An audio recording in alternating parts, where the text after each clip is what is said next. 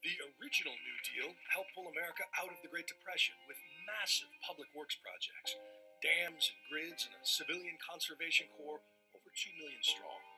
But it also set up the modern welfare state. And so the Sunrisers are demanding not just clean power, but Medicare for all, resettlement funds, and climate related jobs. I am black, right? I deal with the effects of my family who were domestic workers in Mississippi being cut out of the New Deal for 15 years before they could deal with Social Security. That is 15 years of wealth that we will never get back. People live with the effects of these policies for generations.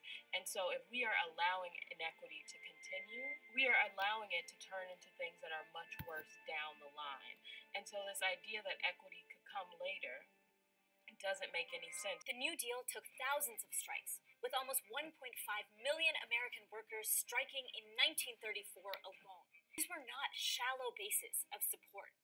These movements engaged in escalating protest that brought the issues to the forefront of public consciousness, putting immense pressure on leaders to act.